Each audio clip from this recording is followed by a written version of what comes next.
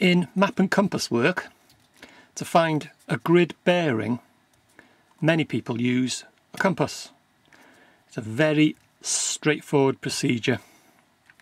But there's also something else that you can use to find a grid bearing, and that is a protractor.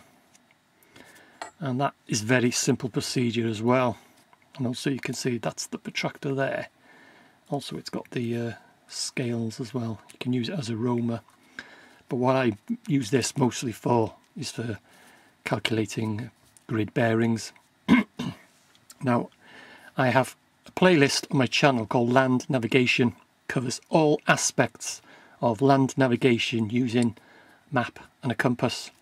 It's got techniques for beginners, and also it moves on to some more advanced techniques.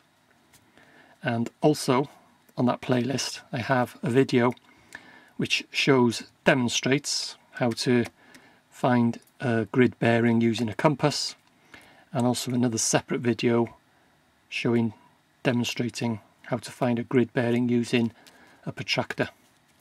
So that's it. That's the a grid bearing protractor.